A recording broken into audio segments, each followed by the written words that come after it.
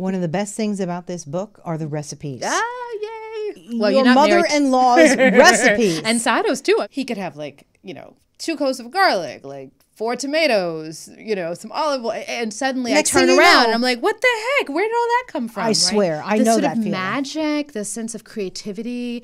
And really, I think a lot of that comes actually from his Sicilian roots, meaning, sort of the agriculture in Sicily today, all of it, there's no real globalization there. They're not importing stuff from wherever. It's what's grown, right? So rich. You eat what is in season, what's available right then. And if there are 4 things available, there's an eggplant, there's some zucchini, there's some salad, there's a tomato. You're going to find a Sicilian mother or father, because there are many dads who cook too. My father was probably the best cook in our family. Yeah. They will find a way to make 35 dishes out of those 4 things.